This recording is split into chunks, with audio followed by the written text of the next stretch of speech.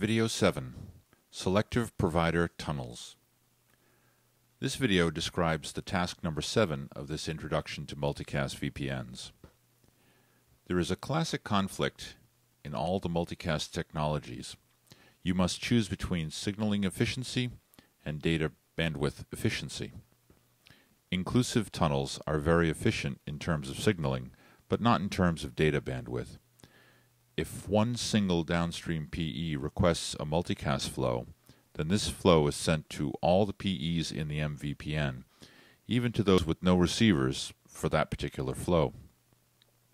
As an alternative to inclusive tunnels, selective tunnels provide optimal data transport. With selective tunnels, the C-Multicast traffic is only sent to the PEs that are actively requesting it. This comes at the expense of more signaling. Each particular flow is mapped to a tunnel of its own that needs to be signaled independently. From a design perspective, you can use both types of tunnels in a balanced way. Let's see how selective tunnels are actually signaled.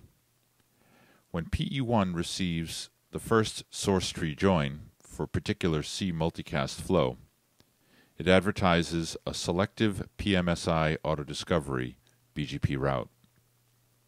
With this route, PE1 announces to the world that it is the head end of a P tunnel that will be dedicated exclusively to the transport of this CS-CG flow. All the downstream PEs interested in becoming leaves of this P tunnel should notify PE1. PE3 and PE4 have downstream receivers for this C-S-C-G flow, so each of them sends a leaf autodiscovery BGP route targeted to PE1. The key here is that the route sent by PE3 is different from the one sent by PE4. Since the routes are different, the route reflector does not perform any path selection. Both routes are reflected to PE1 where they are imported in VRF1.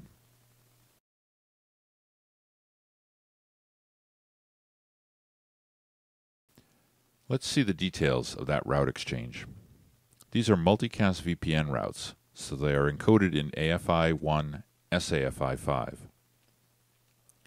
The selective PMSI autodiscovery route has type 3. This route carries the full mesh route target, so it is imported by all the remote PEs in the multicast VPN.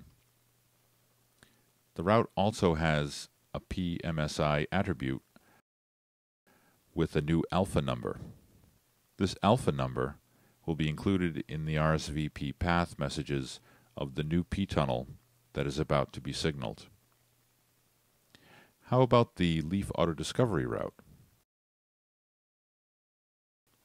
It has route type 4 and two components. First, the route key is simply the original selective PMSI autodiscovery route that PE1 sent in the first place. PE3 basically tells PE1, here goes my reply to this route of yours. The other critical component of the leaf autodiscovery route is the originating router, in this case the router ID of PE3. In this way, PE3 is identifying itself as being interested in becoming a leaf of this selective P tunnel.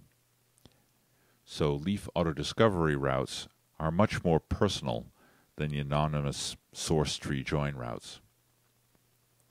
The route target is built in such a way that this leaf autodiscovery route will be only imported by PE1.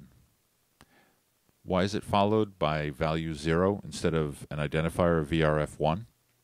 Well, the route key contains enough information for PE1 to know that this is about VRF1. Thanks a lot for following this workshop till the end. Very well done. Please share your feedback on JNet. Goodbye.